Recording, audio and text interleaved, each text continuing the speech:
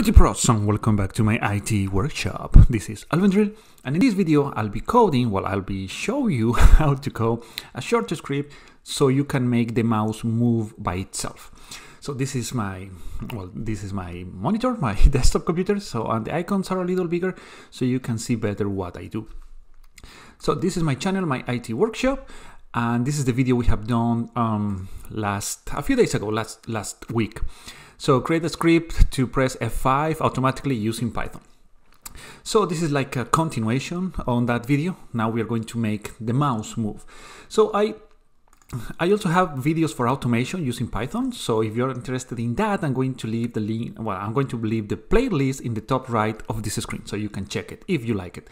So what we're going to do now is, as always, I have my where is my ID? Python. This is the one I downloaded from python.org, and it's called mouse move.py. It can be named anything that you may like.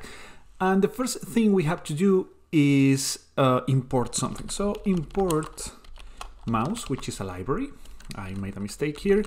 Mouse and import time. But this library is not included in Windows or the Python IDE, so we have to download it. So I'm going to open a CMD, see my other monitor, and we're going to type the command pip3 install. I already have it installed, but I'm just showing you how to install. So pip3 install and the name of the library, mouse. So it says requirement already satisfies. That means I already have it. So if you don't have it, you're going to see some more code. It takes less than 7 seconds to install a library. So that's very quick. So as you can see, I have it installed. That's how you install it. And I'm going to close it now because we don't need it. So import time. And now I'm going to show you the library. So I'm going to go to the website, pypy or pypy.org. I'm going to leave the link in the description below. And this is the library, mouse. Take full control of your mouse with this small Python library. So if you scroll down, it tells you how to install it in Linux. I just show you how to install it in Windows, Windows 10, Windows 7, Windows 8. Even I'm not sure Windows XP, but it works for Windows 10. So if we click here, then check the API. So it's going to show us all the possible commands. As you can see, there are plenty of commands for this library, but the one we're going to use is the move method. Well, there are not commands, there are methods. Made a mistake there. So where is the move? So let me look it up. Move. Okay, so it's over here. Mouse move event. So if I click on that, I can check this one, move event index. Actually, this is not the one I'm looking for. So move, let's go back and let's find move. This is the one I'm looking for. So mouse move, we have the position XY in your monitor, absolute true, duration 0. So now I'm working on two monitors. That's my setup, but I'm going to explain something before we continue. So, but this is this is what we are going to use for this short script. So I'm going to put this down, and I'm going to show you something. So this is how my desktop is set up. This is my two monitors. So the resolution for this one is 1920 and this one is 1080. So width 1920 and height is 1080. So this is the monitor I'm working on right now. So the resolution, as I mentioned at the beginning of the video, is different. So it's a little bigger so you can see better what I do. So the resolution here is different. So this one is width is 1366 and height is going to be 768. So to find the position, if I type let's say 500, the mouse is going to move over here, and we don't want that because this is another monitor. So we have to make some math. If you have one monitor, there is not an issue. You just have to check the resolution of your monitor and you're good to go, and you choose where you want the mouse to move. So in my case, I have to add 1920 plus any other value on this monitor. Since the width is 1366, we can go for, I don't know, 500 more. So that's going to be around in this, it is going to be somewhere in this monitor. And the height is not very important because we only have 768. It's not related with this one over here. Okay, so I'm going to use a number around this. So that's how you you do it if you have two monitors and if the resolution is changed. So we're going to start doing it. So we're going to start doing infinite loop because we want this to be repeated all the time. True. And now we're going to call the library. We're going to use the library mouse.move, and what we need are the values for x and y. As you know, x is this part, all this, and y is this part. So we're going to do x. Like I said, we're going to choose a number, and it's going to be 2630. That's, you know, the width, and the height is going to be 350, which is kind of in the middle. Then we have to go to absolute value. So absolute, well, not value, absolute, only up. I made a mistake over here. So this has to be 8, absolute, and this has to be true, comma, and the duration. So how long do we want the process to last? So when the mouse is over here and it moves over here, let's say how many seconds? So I'm going to put it 3. You can change it to anything that you might like.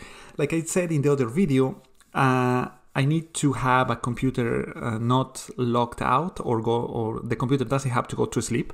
So moving the mouse is something that is going to help. So it's going to avoid that process of logging me out or going to sleep or even shut down the computer. So now we're going to use the time library, and after they move the mouse, I'm going to wait 4 seconds. Where is 4? And then I'm going to execute this again. But we're going to move it a little. So we're going to keep y. Oh, why did I put 250? I want it to be 350. So we're going to move it like 100 pixels, like that. And then we're going to make it sleep for another 4 seconds. So, and that's pretty much it. So I'm going to run it now. Run. And as you can see, the mouse is moving by itself. So it takes like, how did we configure, how much time? 3 seconds. Then after 4 seconds, it's going to move to a location. Then after another 4 seconds, it's going to come back because it's in infinite loop. So it's going to repeat this forever until you cancel it, until you close the Python shell. So as you can see, it's doing it by itself. So now I'm going to close it. Okay, you want to kill the process? Yes.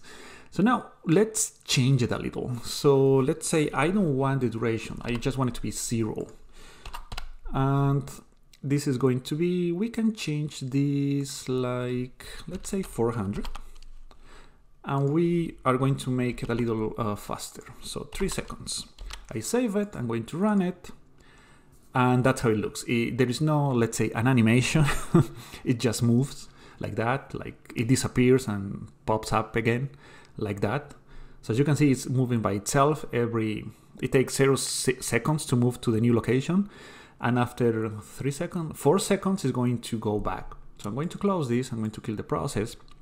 And that's how you have it. But I like the animation, the process of movement. I like to see that. So I'm going to keep it in 3. But you can keep it in 0 or any other duration that you may like.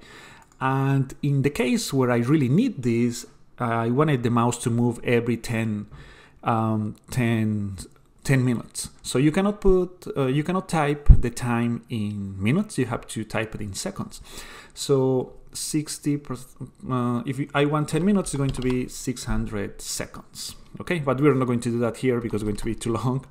So that's how you do it. Then one more test. So I'm going to do it like that. Save it. I'm going to run it. And as you can see, we have the movement now. So it's going to move there. It's going to wait 3 seconds or 4. And then it's going to move a little down. And then it's going to repeat everything until you close the software, until you close the shell in this case. So it's moving like that forever. So you can avoid, in this way, that the computer is going to go to sleep. So I'm going to close this. Now, as you can see over here, there are many things that you can do, many methods that it has. You can simulate a click, you can drag and drop, so there are many interesting things that you can do. I don't know all the library, of course, I just grab what I need and I try to solve any issues, any problems that I may have.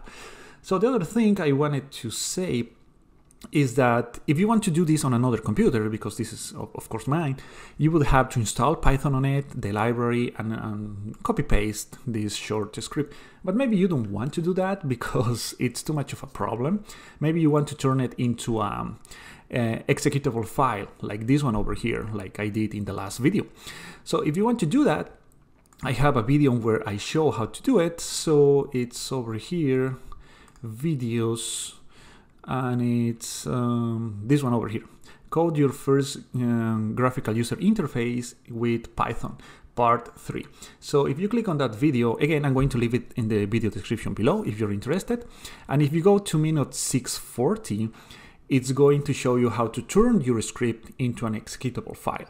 So you can copy in a USB, send it in an email, and just double click on it and run it. That's pretty much it, okay? So that's all I wanted to show you in this video, guys, how to create a script using Python, of course, to move the mouse. If you like this video, please leave a like and subscribe. If you have any other comment or questions, leave it in the comment section below. And as always, I'll see you in the next video.